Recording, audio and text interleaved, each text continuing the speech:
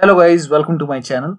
Today in this video I'm going to show you how to open Snip and Sketch tool using a print screen button on your keyboard.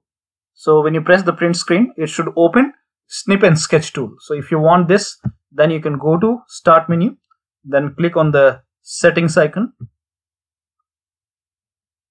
and then go to Ease of Access, click on it, scroll down. And over here you can see the keyboard, so click on keyboard, scroll down, and over here you can see the option which says print screen shortcut.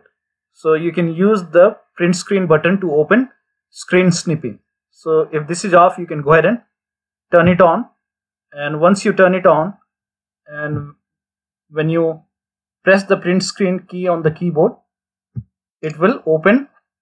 Here you can see it's opening Snip and Sketch tool. So I'm pressing the print screen key on my keyboard, and this is the Snip and Sketch tool, and I can use it right now. So I'm taking a screenshot, and over here you can see.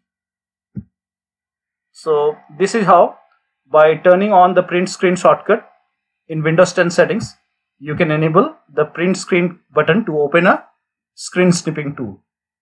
So that will be all. Thank you so much for your time, and please like this video and subscribe to my channel.